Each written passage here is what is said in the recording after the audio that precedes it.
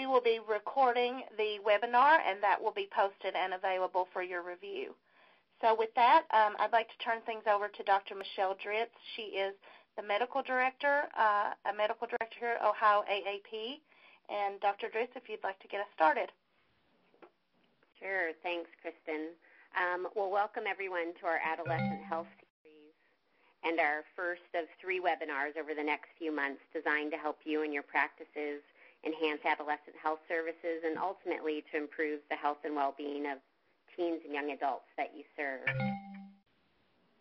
Today's program, you can see the agenda here, but we'll focus on just a portion of the foundation of quality adolescent health, including how we can create and foster adolescent-friendly spaces and ways to engage both adolescents and their families in that care.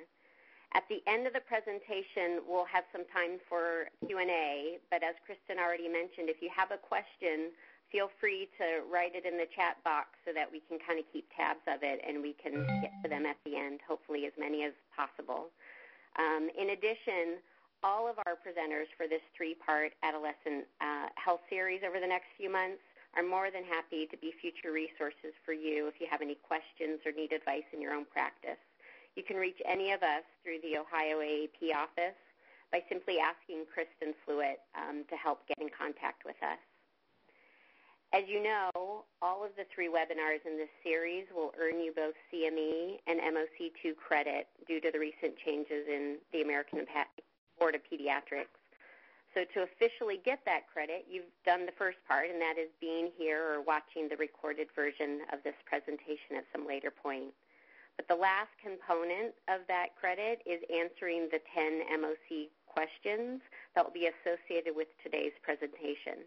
And we'll be going quickly over those questions after the end of each of our 2 speakers present on their portions today. So during the webinar today, just jot down or keep track of your 10 answers. And so at the end of the webinar, you can simply email those responses to Kristen Flewitt at the Ohio AAP office. She's the one who emailed you the link to today's webinar, so you can simply press reply on that email to send her your answer responses for the MOC questions. Otherwise, you can directly email her at her address, kflewitt, so KFLUITT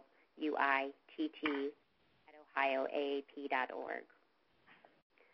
This is me. I'm Michelle Dritz. As Krista mentioned, I'm an adolescent medicine physician in Dayton, Ohio, and I work at a private pediatric group called Cornerstone Pediatrics that serves both children and adolescents. I'm also the medical director of the Ohio AAP's Learning Collective, focusing on improving adolescent health that we call QITU. If you're interested in learning more about the QITU program or any of the other many resources and programs the AAP has on adolescent health, please feel free to reach out to Kristen at the office, and we'd be happy to help. I'd also like to take a moment to thank our sponsors for their time and resources and funding, including the Ohio Department of Health and the Ohio chapter of the American Academy of Pediatrics. So on to introductions. Our 2 presenters today are Dr. Gaia Chelvar-Kumar and Dr. Ellen Rome. Dr. Chelvar-Kumar is a member of the section of adolescent medicine at Nationwide Children's and an assistant professor of clinical pediatrics at The Ohio State University College of Medicine. Her clinical interests include adolescent reproductive health care, working with underserved adolescent populations to improve access to care, health promotion, and education in collaboration with community-based organizations. Dr. Ellen Rome is the head of the Center for Adolescent Medicine at Cleveland Clinic Children's Hospital and a professor of pediatrics at the Cleveland Clinic Lerner College of Medicine at Case Western. She continues to hold and has held leadership positions in many both medical and community organizations that serve youth, and her research and clinical interests include eating disorders and obesity, reproductive health care, and care and wellness. Both of these presenters are outstanding clinicians and tireless advocates for adolescent health and well-being, and I know you will learn much from them, as I know I always do when I get to hear them talk. And with that, I'll turn it over to Dr. Chelvar-Kumar. Enjoy. Thanks, Dr. Dritz, for that great introduction. So, as was mentioned, my name is Gaia Chelva-Kumar. I'm a pediatrician and adolescent medicine physician at Nationwide Children's Hospital in Columbus, Ohio. And I was going to talk to you all today about the importance of creating adolescent-friendly spaces and how to establish these spaces in the places where we work. So we'll briefly go through why it is important to create these spaces, some of the barriers to care that adolescents specifically face when trying to access health care. We'll discuss why confidential care for adolescents is important and spend a lot of time on that. And then finally, we'll end by talking about some other strategies that can be implemented in office to help increase accessibility for adolescents. So we know that adolescence is a time of rapid growth and development, and that typically for most adolescents it's also a time of good health. It's also a time, however, when many chronic physical, mental health, and substance use conditions first emerge, as well as health behaviors that may impact future well-being. We know also that the leading causes of morbidity and mortality in the adolescent population are preventable, things like sexually transmitted infections, substance use disorders, unintended pregnancies, motor vehicle crashes, and suicide. What we also know, however, is that health care and well care during this time period declines, and opportunities for us to be able to provide preventative counseling are lost when we lose these opportunities. Creating adolescent-friendly spaces then can make adolescents feel more comfortable in the healthcare setting and make it more likely for them to access care and access these services. It also can increase the likelihood that they will seek preventative care in the future. So what are the barriers to care that adolescents face? So probably the number one barrier that adolescents face in accessing care, and this has been proven and replicated in multiple studies looking at adolescents' access to health care, is a perceived lack of confidentiality and restrictions on the health care that they're able to access on their own. Other barriers that adolescents have identified in seeking care are poor communication skills by providers, perceived insensitive attitudes of healthcare providers when they're accessing care, lack of provider knowledge, skills, and comfort in dealing with adolescents. On a personal level, lack of money, insurance, and transportation to access services, having inaccessible clinic locations and or limited services offered at clinic locations. For example, a patient may be able to go to Planned Parenthood, say, to access reproductive health services, but may not have a place where they can go for control and care of their asthma, a chronic condition that they suffer from. Limited office hours is another barrier that's frequently been identified by both adolescents and their parents in accessing health care. So we'll start first by talking about confidentiality, because this really is a cornerstone in being able to provide adolescent-friendly services in the office setting. So what is confidentiality? It's an agreement between the patient and their healthcare provider that any information that's discussed during or after the encounter will not be shared with others without the explicit permission of the patient. So why is it important in adolescent medicine? And I think there's really three key things to consider when we're talking about why confidential care is important. Number one is that it really is clinically essential. So for us as providers to be able to provide care that's relevant and important for the teens, confidential care is important. It's also developmentally appropriate. Teens are growing and becoming more and more independent, and in order to be able to provide appropriate care, we need to respect their growing autonomy. It also is best practice as supported by expert consensus, and we'll go through each of these points a little bit more in detail. So we know that confidentiality affects adolescents' decisions to disclose sensitive information, things such as sexual preferences, sexual behaviors and practices, exposure to alcohol and drugs. Adolescents may not share this information if there isn't an assurance that this information is going to be kept private between them and their healthcare provider. We know also that it can affect decisions whether at all to seek care for certain conditions in the first place. Assurances of confidentiality also affect adolescents' decisions to return for follow-up care for certain conditions. So here are some studies that illustrate this point. In the year 2000, there was a study done at 32 public high schools in Massachusetts, and they found that the majority of students, over 76%, wanted the ability to obtain confidential health care, yet only less than half perceived that that care was actually available to them.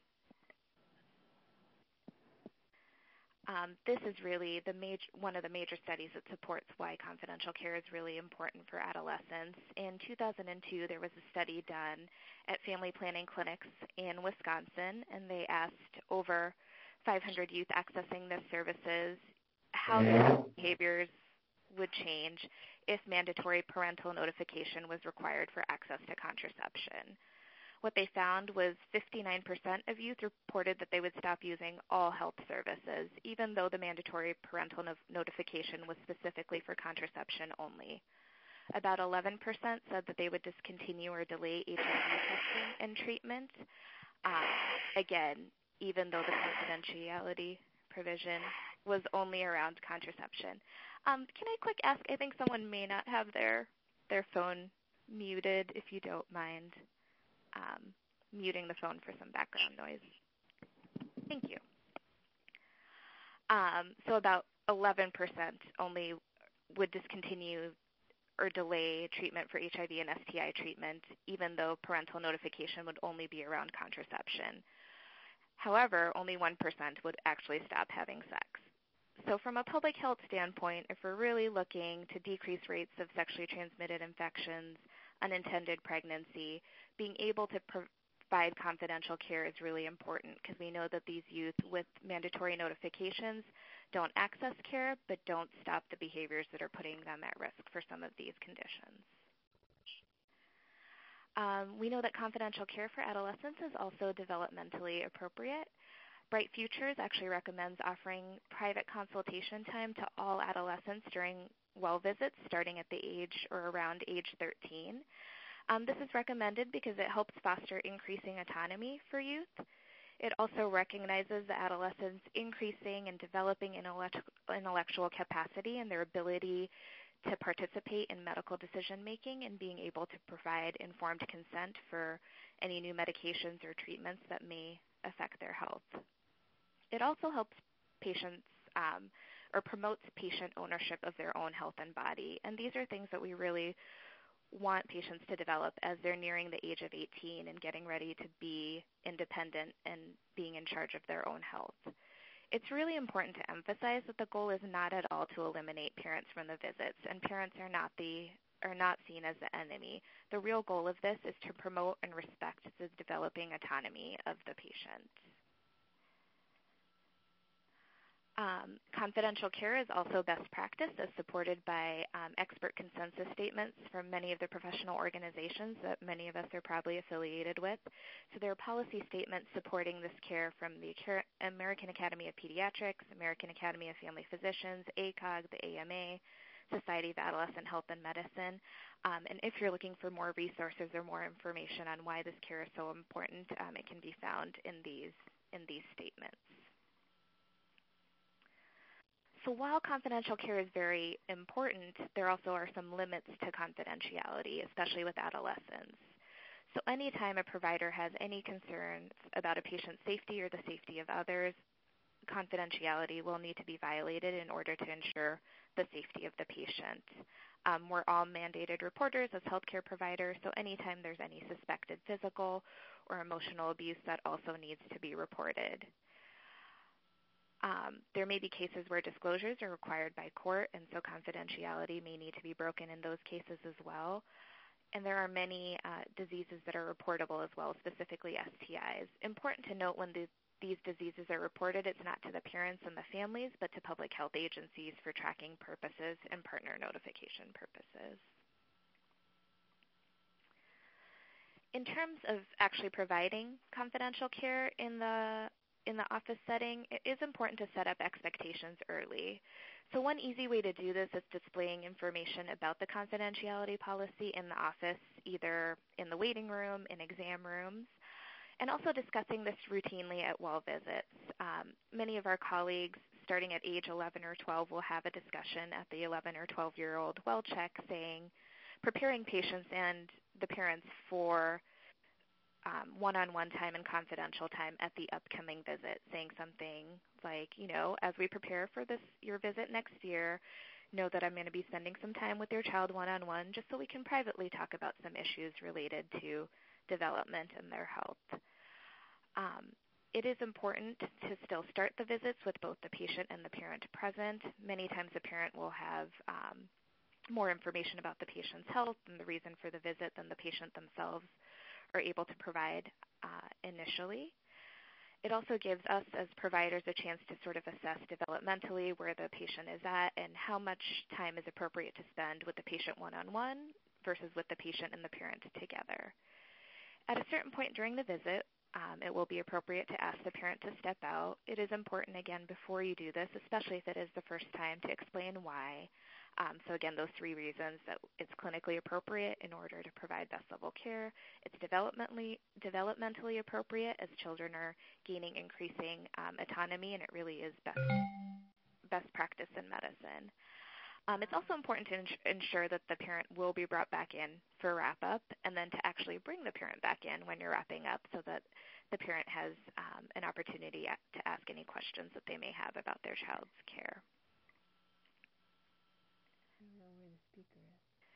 There can be some challenges to providing confidential care. One of the major ones is the explanation of benefits letter that goes out via the insurance companies that may disclose confidential tests that have been ordered or confidential visit diagnoses.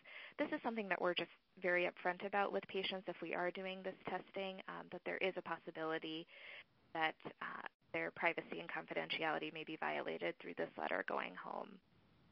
Through the electronic was there a question?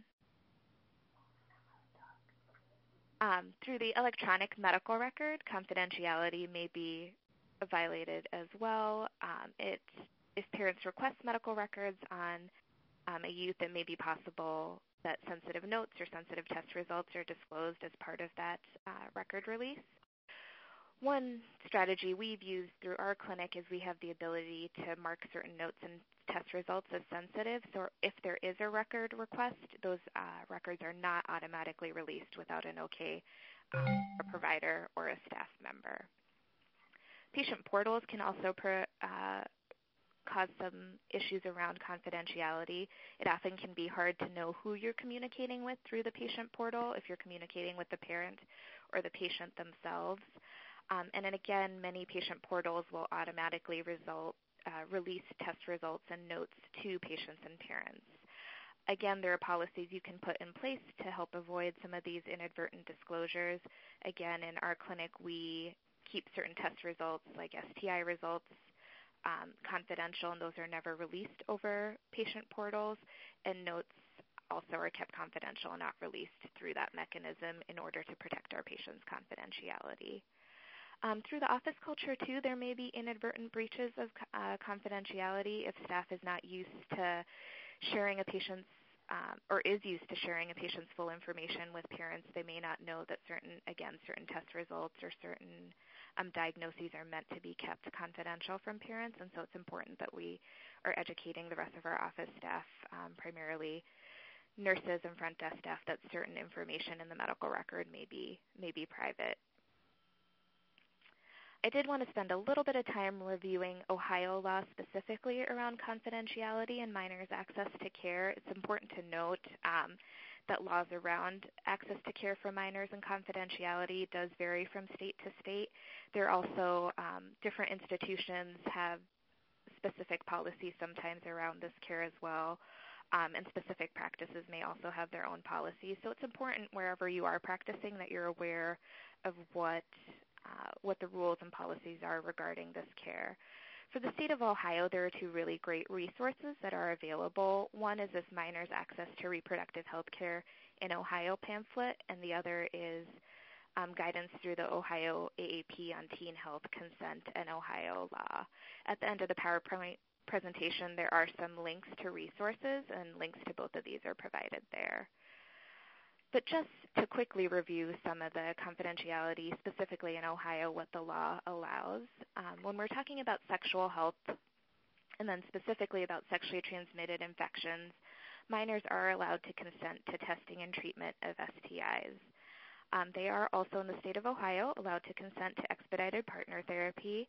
And what this involves is if a patient tests positive for a sexually transmitted infection, they then can receive either medication or a prescription for two of their partners or potential contacts that may have contracted that infection as well.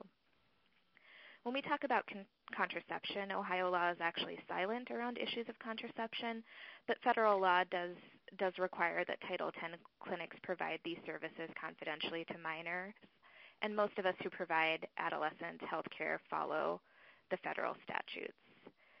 In terms of sexual offenses, and this unfortunately is something that does come up when we're dealing with adolescent care, it's important to note that in the state of Ohio, sexual contact with any person under 13 is illegal and a criminal offense and must be reported right away. And then also sexual contact with anyone between the ages of 13 and less than 16 by a person who is older than 18 is also considered illegal and should be reported right away. In terms of confidentiality regarding pregnancy care, minors can consent to pregnancy testing. When it comes to pregnancy-related care, there are no specific state statutes, but most clinics that do provide care for teens who are pregnant do require some level of parental consent, and parental consent may be required for specific treatments and procedures.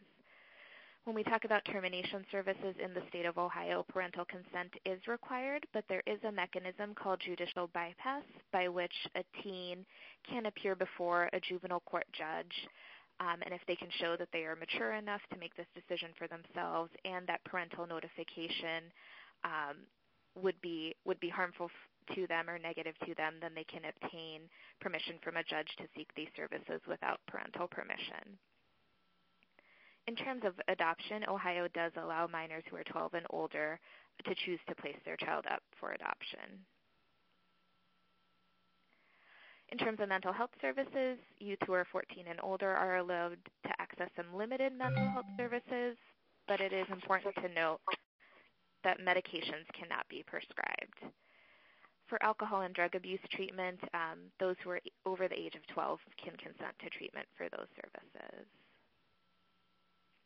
So some last-minute tips on providing confidential care in the office setting. It is very helpful to display the office policy on confidential care prominently, just so parents and patients can be aware of what office practices are. It's also helpful to obtain confidential phone numbers or methods through which to be able to communicate sensitive information to adolescent patients. Important to quickly or candidly discuss possible breaches of confidentiality that may occur, as we discussed earlier.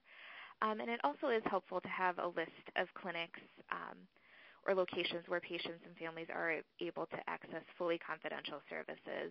This might be places such as Planned Parenthood or public health clinics, etc. So we spent a lot of time talking about confidentiality because that is the number one barrier that adolescents identify when trying to access this care, but there are a number of other barriers that they can face when trying to access health care. So when we talk about strategies to address these different barriers, I typically think of addressing them at three different levels. They can be addressed at the staff level, staff provider level, at a policy level, and at a space level. When we talk about staff level interventions that can be done, training really is the key one, specifically on issues related to adolescent care. For staff, it's really important to emphasize that communication with adolescents is something that's highly valued and really important, and that having a friendly and non-judgmental approach can go a long way in making adolescents feel welcome at a specific practice. Education about adolescent development can really be important too, talking about how there is this growing autonomy and independence, and that the need for privacy and confidentiality is really important in this population. Helping staff understand also some of the challenges that young people may face in accessing health care, all of those barriers that we discussed earlier, is also helpful. It's important that staff, as we discussed, are sensitive to young people's concerns around privacy and confidentiality, that they're aware that it is important to obtain confidential contact information. This is something that can easily be done during the registration process. Many young people these days have their own personal cell phones, emails, and so at a certain age, starting to obtain this information from youth is important. Establishing policies for patients to be able to come to visits alone so that they can discuss issues confidentially with providers if they need to. And doing things like explaining to young people why there's a long wait time or why they may not be able to be seen if they're late is very important. From a developmental perspective, adolescents can be very egocentric and me-focused, and that is totally developmentally appropriate and normal, but it can make it hard for them to understand, why they can't always be seen right away, right when they want to be seen. From a space perspective, there's a lot that can be done. Having materials available in waiting rooms and exam rooms that are adolescent-friendly and specific, talking about things such as substance use, mental and sexual health, can go a long way to showing that an office is a welcoming space for adolescents. For some offices, this may involve having even a separate waiting area or designated exam rooms that are specifically for adolescents and contain these materials. Displaying posters and resources that are representative of the diverse populations that we serve, so posters with minority patients and populations, LGBTQ families, etc., can be also very helpful in establishing offices as welcoming open spaces for adolescents. And again, as we discussed, displaying information about confidentiality policies and waiting time. From a policy perspective, thinking about and developing policies on how to deal with issues that we've discussed, such as confidentiality, consent, billing procedures. Thinking about adopting flexible scheduling procedures for young people, so having an opportunity for adolescents to do drop-in visits, having a process for converting sick visits to well visits, having extended hours, all of that, making those policy level changes can go a long way to making office visits more accessible for teens. Promoting practices to local schools and youth services can also help make your office a more friendly environment, letting people know that the office is not just for babies and young children, but is also a welcome and open place for teenagers as well is important. It may also be important to develop information sheets on specifics on how teens can access healthcare services, so not just on health conditions that may affect teens, but how teens can access healthcare and take charge of their healthcare. So information on how to make appointments, what services are provided at what clinics, et cetera, may be helpful. So hopefully those are all helpful tips to help you make your office spaces more adolescent-friendly. I'm going to quick go through 5 questions related to adolescent-friendly spaces. So the first one, the leading causes of morbidity and mortality in adolescents are largely preventable. Is that true or false? So that is actually true. We know that many of the leading causes of morbidity in this population are preventable, which is why that well visit is so important, so we can identify potential modifiable risk behaviors and screening practices to help reduce those causes of morbidity and mortality. Question number 2. Which of the following would not be a recommended strategy to improve adolescent healthcare visits? A, have adolescent-friendly reading materials in the waiting room. B, educate staff about adolescent development. C, have a strict policy that no patient will be seen if they are more than 10 minutes late. Or D, provide transportation assistance to adolescent patients and their families. So the correct answer here would be C. Again, trying to have some more flexible policies around adolescent visits is helpful in making office visits more accessible to this population. Question number 3, at what age does Bright Future recommend offering private time with adolescents during well care visits? Is it 10, 13, 15, or 18? And as we discussed, around 13 is when these confidential visits or one-on-one time during visits should start happening.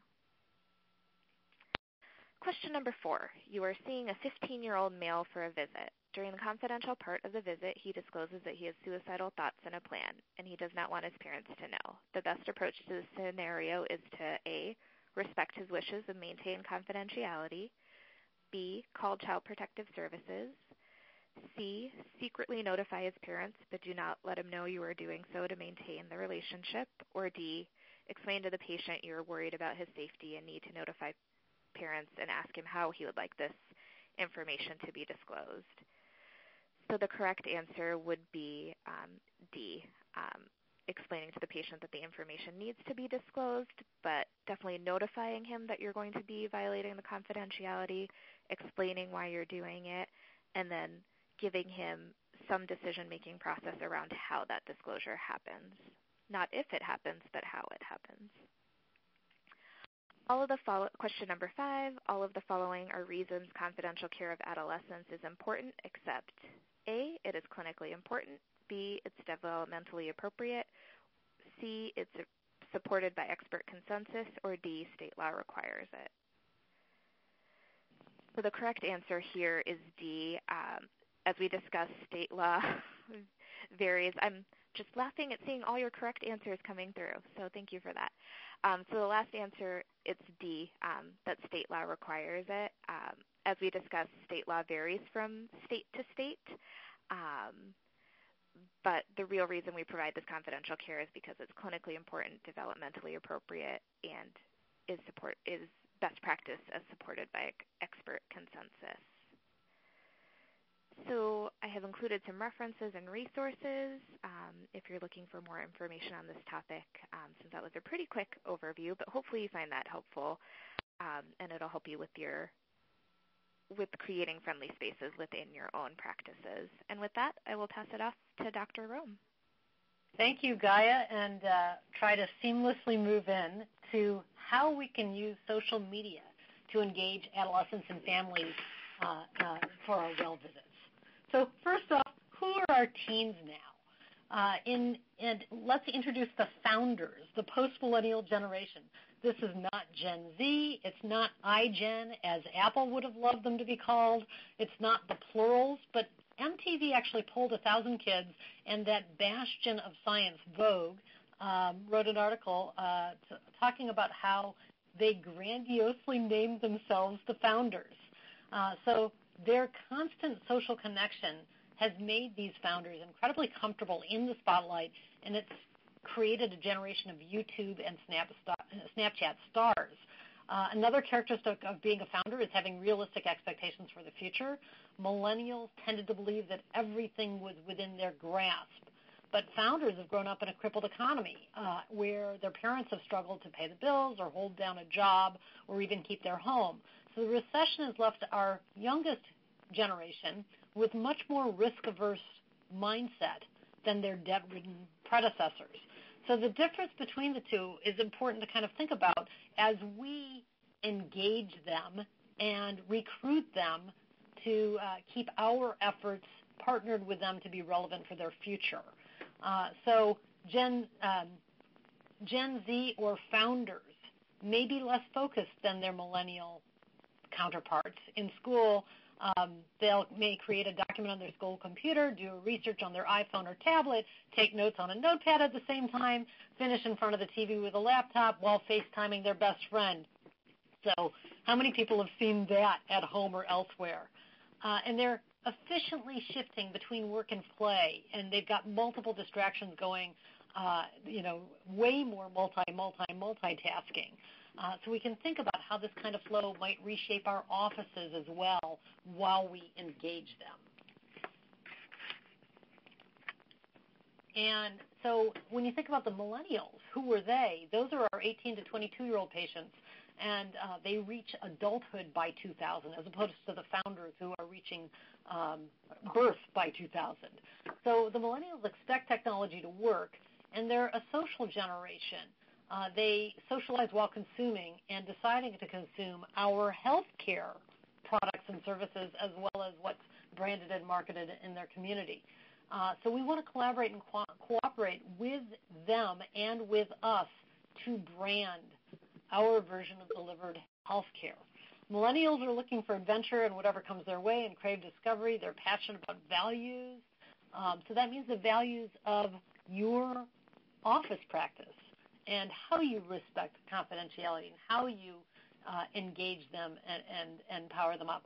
And so this makes a difference. Sorry, mastering technology. Here we go. So how do we engage them?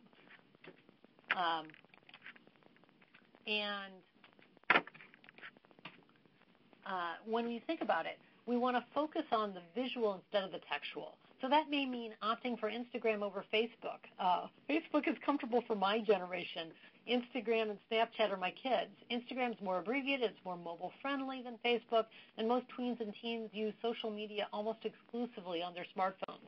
So there was a survey in 2015 where a third of American teens said that Instagram was their preferred social network.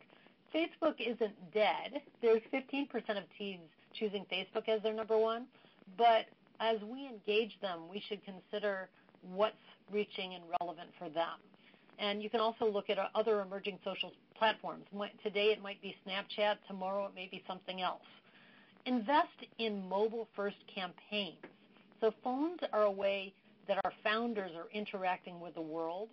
So if we looked at data from Upfront Analytics, members of this next generation watch twice as many videos on their mobile phone as any other cohort. So mobile campaigns may get them feeling included and connected and reached. Allow for interaction and engagement with consumers or would-be consumers.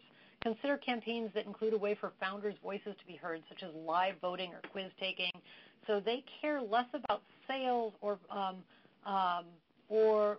pitches to be heard or represented. They want to be drawn in by what's witty and authentic and not talking down to them. So we want to be careful about how we're using our chat speak, like LOL or ROFL or other acronyms, et cetera. Founders want to be, you want to encourage sharing. Going viral about a positive health message whenever possible is a great brass ring in digital marketing. So what motivates people to voraciously share a piece of content? Turns out there's a few things we can actually do. One showed that more positive content is shared than negative content. Content that has real-world application and taps into humans' natural desire for acceptance is also inherently more shareable. So that's usable by teens, for teens, with teens. So let's move into evidence-based strategies to engage youth that have actually been shown and demonstrated elsewhere that get you through the door, improve your own clinic's quality and metrics, and can improve policies and procedures. So getting you through the door first. One strategy that worked in Iowa was using QR code posters. This was Greek to me, but it turns out that the Iowa AAP received funding from National AAP in support of the Healthy People 2020 goal to address health literacy and health behaviors among Iowa youth. So their purpose was to educate and engage youth 12 to 18 years old around identifiable, targeted health-related issues using technology and social media. There were more than 200,000 Iowans between the ages of 12 and 18, and 95% of those teens use the internet regularly. More than 80% were using social media networking sites, and a third were using the internet to get their information about health and wellness. So they engaged their Iowa youth using focus groups and did some surveys on their social media sites. Teens could then swipe from the poster a topic, and a topic might be confidentiality or adolescent girls using indoor tanning beds or overweight kids at risk for obesity or bullying and hazing, flu exposure, sexual health, safe teen driving. And after downloading an application used to scan the QR codes, teens could scan the codes in the office on the poster or from a website or from wherever and receive immediate gratification information on the spot. Great way to reach them, highly successful program. So these are some examples. Every age, even teen age. They had an interactive photo booth at sports events that then promoted every kid to schedule an annual visit. And this was also targeting their parents to schedule your teen an annual visit.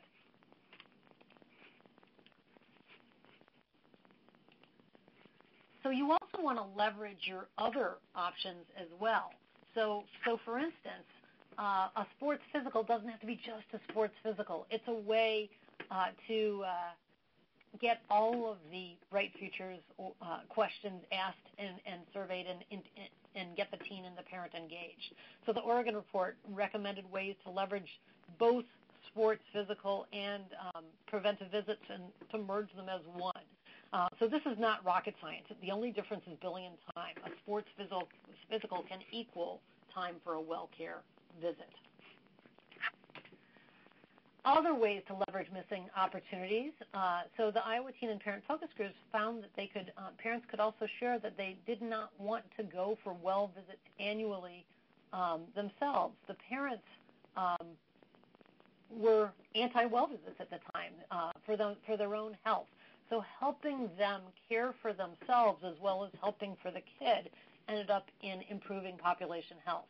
And yet, many parents stated that they never missed a dentist appointment ever, so that they suggested that the healthcare provider's office could schedule the next appointment automatically while the teen is there, just as a dentist's office would. Parents struggled with the concept of taking their healthy teen to the healthcare provider and paying a copay. So the healthcare provider's office explained that many insurance companies pay for annual well visits without collecting a copay, which many parents thought was beneficial information and helped them be more informed consumers when they were signing up at the next round. One parent mentioned that taking their teen to a well visit when most other people at the healthcare provider's office was a sick visit, they wanted a sick door and a well door, an easy change. They wanted to see materials that were easy to read with large, bold font.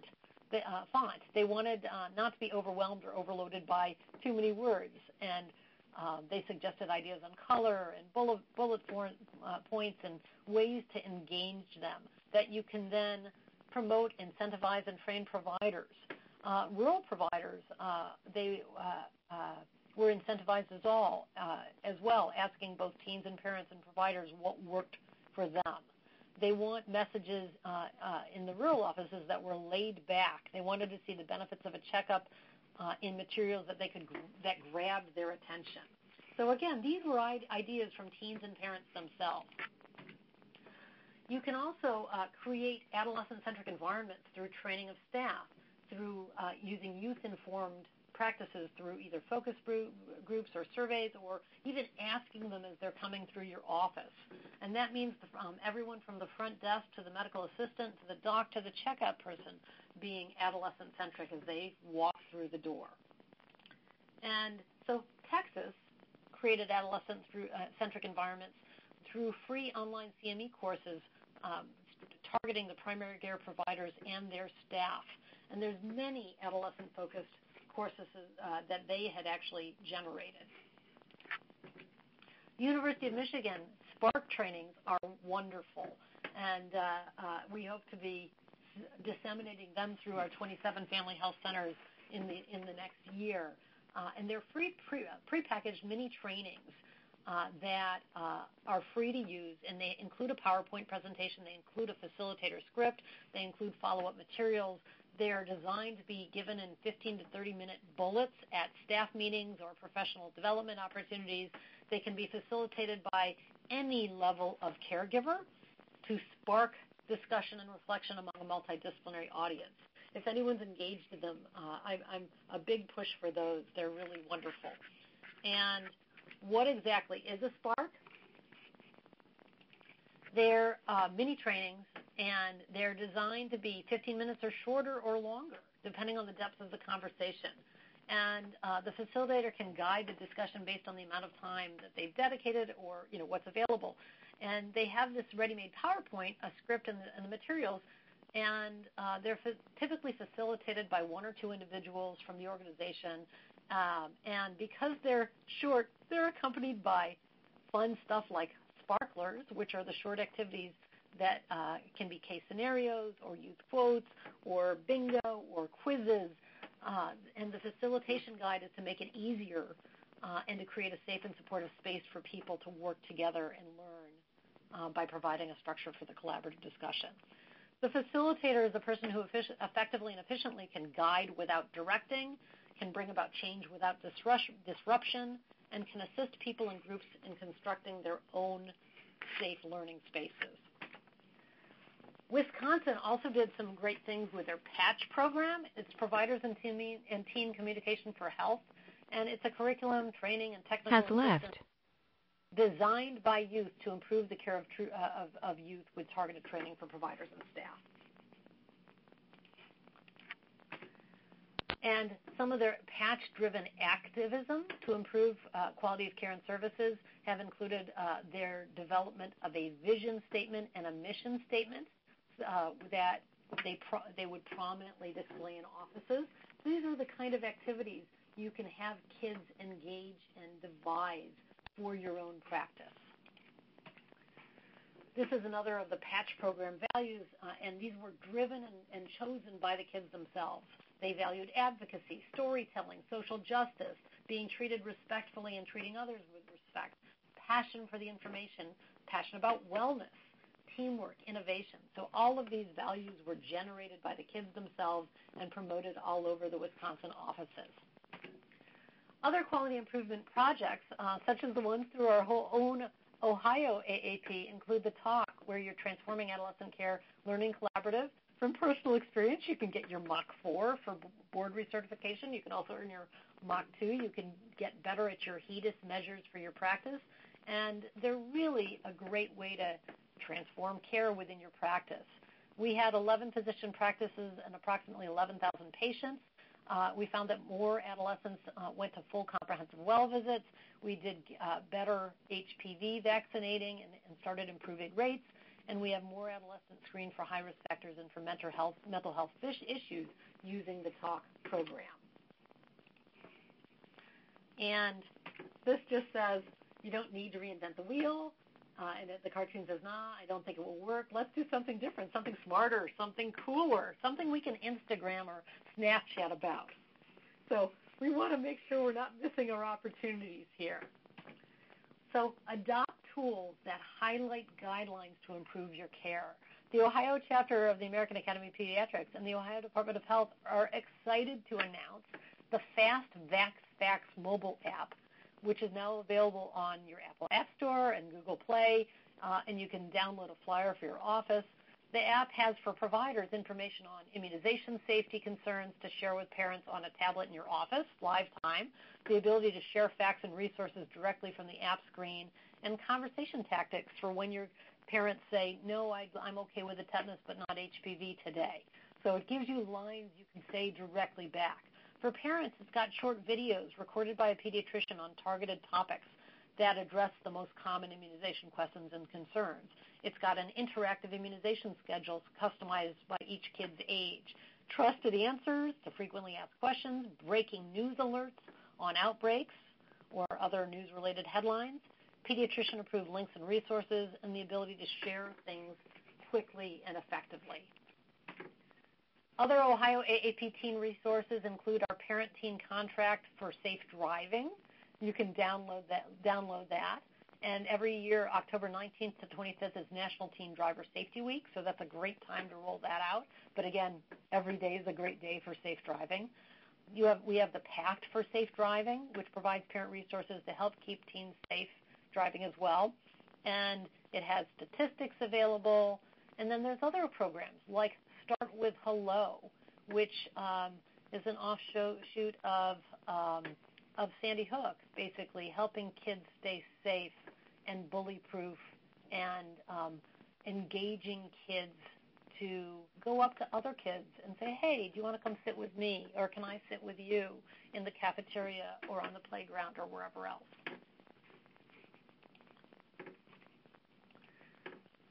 Barriers to preventive care, from a clinician's perspective, Gaia talked on this a bit, but we know that lack of knowledge and confusion about guidelines or available tools and lack of time, and you don't believe you can deliver the recommended services and don't believe that the services delivered will lead to the desired outcomes, or lack of motivation to change.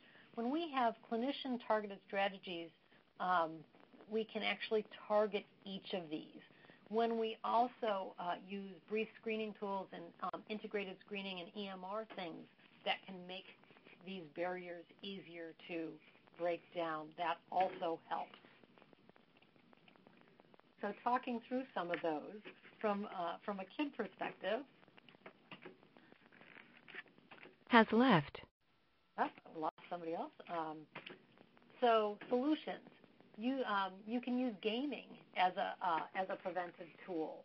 There's not enough data, but lots of promise. So games and virtual environments may build extrinsic motivation and provide positive reinforcement for desired behaviors. Other things, Pitts and Arendt didn't want to more and more of their colleagues after schoolyard shootings. They wanted to help. So this was back in 2012. They established Take This, a blog for people in the industry to share their own stories of depressions with suicidal thoughts and anxieties. It was a huge success with hundreds of people eager to share their stories and hopefully help others. With all of the action and movement with today's youth, helping them interactively promote change can be something that we can engage them from an office visit onward. So harness that energy for good and in ways that engages each young person. Wanted to make sure we had time for questions, so I know I'm running through this a bit, but bringing it all together, youth are the solution. We want to hear their voices. We want to engage their voices and build for the future with their talents.